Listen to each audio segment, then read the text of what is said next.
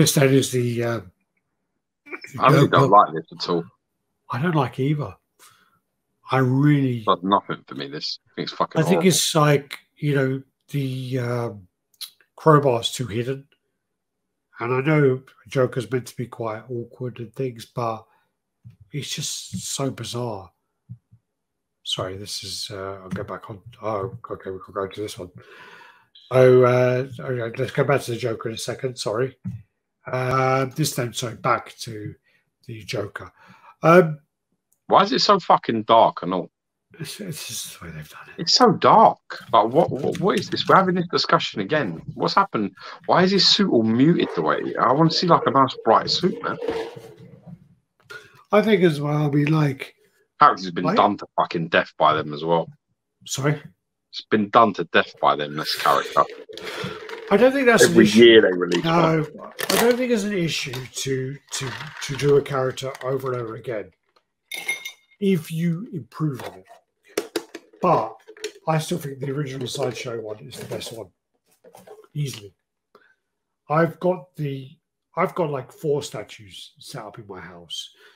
I've only got the Joker set up because I can't find the box, but I've got it set up, and I looked at it the other day, and I looked at the mixed media, and I'm just like, this piece is so fucking good. This is the best, one of the best representations of how mixed media can be done to a really high level. Along with the funny thing, I've had this conversation 100 times. The original Green Goblin, I think, is one of the best transitions between sculpt and media, ever done. Yeah, I think you're right. The sculpt between the gloves, the boots, and the hat, and the transition between them is fucking flawless. Yeah, it is. And that's from 2005. Or they can't do that now. No, there's no fucking chance. Never get that replicated now. And now, and then also, sorry, the Joker, the tailoring is phenomenal. So good. And this is sculpted. Piece, sure. This is sculpted. You can see it's sculpted. I don't think it's an improvement. If you're going to improve on a character, keep doing it. Fine, whatever. If you're making it worse, okay. And I know this is Bell, but I don't. What does that mean? Is it Bell or is it Canal? It is, but what does that mean? No, is it Bell or Canal? No, it's Daniel Bell. Okay, but I don't think it's Bell. I mean, because it's not Bell. No, I think it's too busy. I think it's just, I don't know.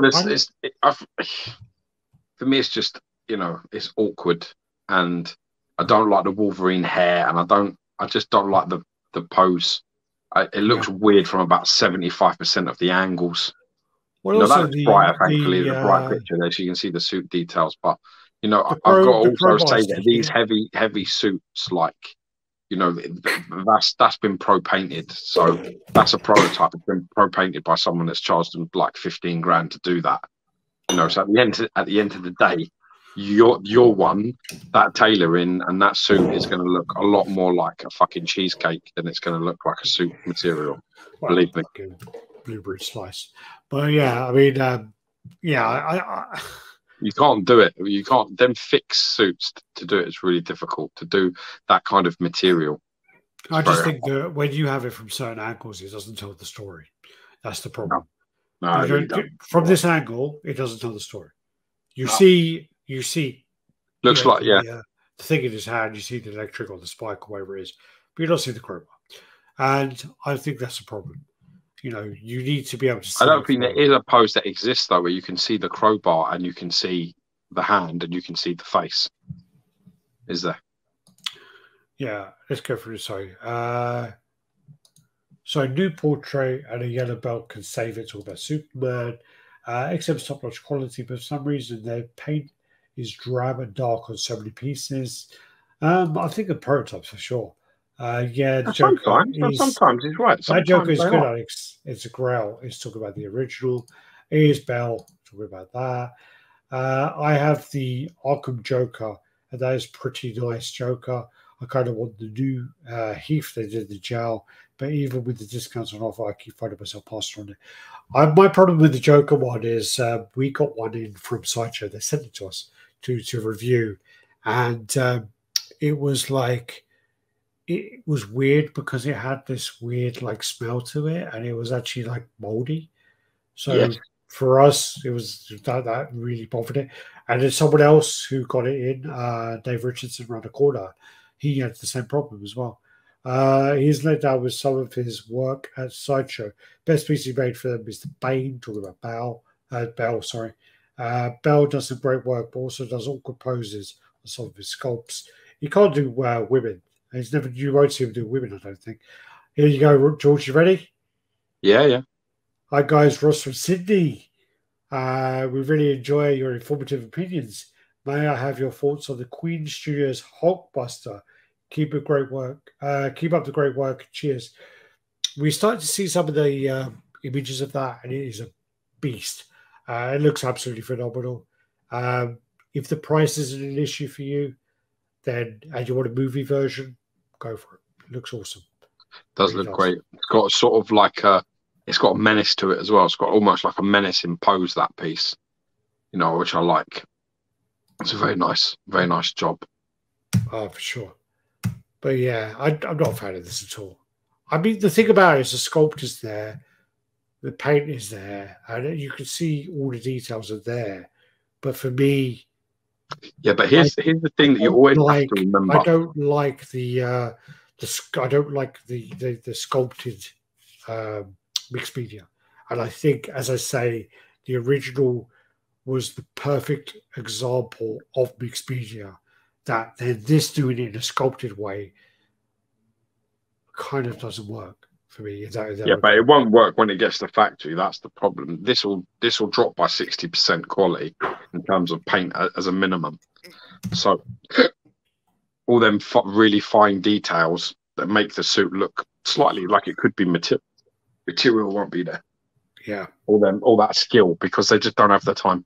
They don't have the skill levels, A, and they don't have the time, B. Well, I probably had like Cats and Bean painted it, doing her fucking amazing work that she does, and then sending it to the factory to go on a conveyor belt, and it's just not going to.